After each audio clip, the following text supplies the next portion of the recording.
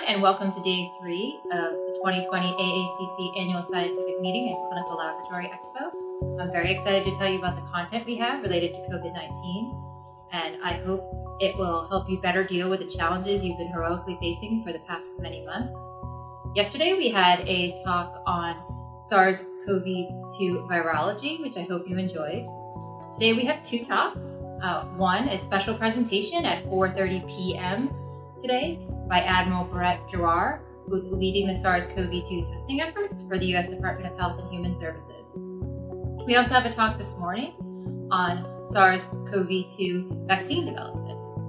And then tomorrow, Wednesday afternoon, we have a talk on therapies for COVID-19. And then we'll finally wrap it up on Thursday, where we have 2 presentations, one by the University of Washington and the testing and their response at the start of the pandemic, and then another on antibody and antigen tests and immunity to the virus. So I hope you all enjoy.